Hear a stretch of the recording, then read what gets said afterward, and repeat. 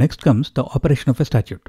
Typically, central statutes will be in force throughout the territory of India unless specified otherwise.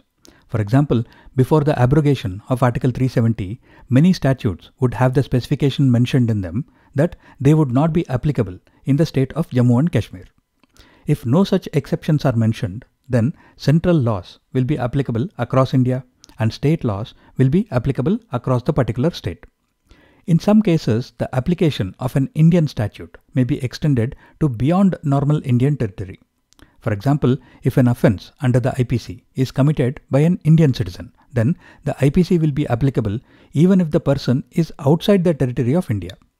Or the Indian Penal Code will be applicable on any person, even a non-citizen, who commits an offence on an Indian registered ship or an aircraft, even if the ship or aircraft is in international territory at that time. Or in case of a cybercrime, then the IPC will be applicable on any person irrespective of where he or she was at the time of committing the offence, if the target computer resource is located in India.